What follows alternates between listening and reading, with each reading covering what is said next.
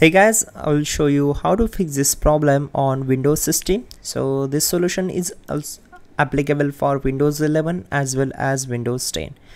You need to just follow my screen and we will fix this issue together. So in the first step, you need to just right click on the start icon and select settings. Once we are here, just go to apps and click on install apps. And here type in Microsoft Store, then click on these three dots and go to the advanced options.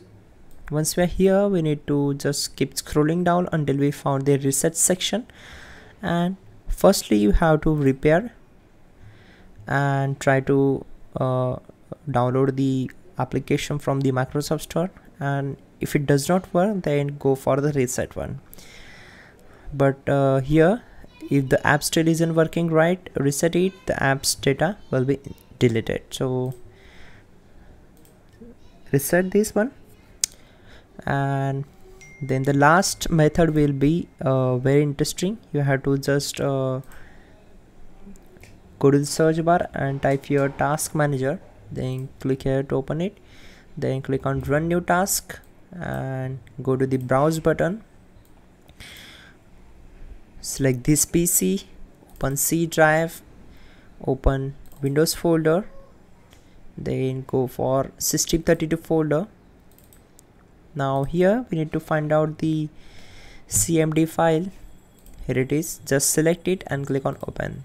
Now check this box, so this will create this task with the administrative privileges, so click on OK, and on this window we need to execute the command that will be sfc /scan now.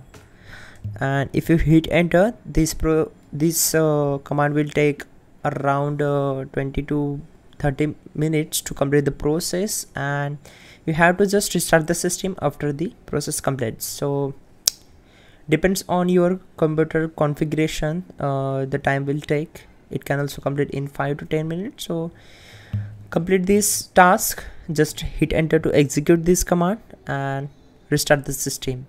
You can also check the pin command, that will also gonna help you a lot to fix this issue. That's it guys, like the video and please do subscribe the channel.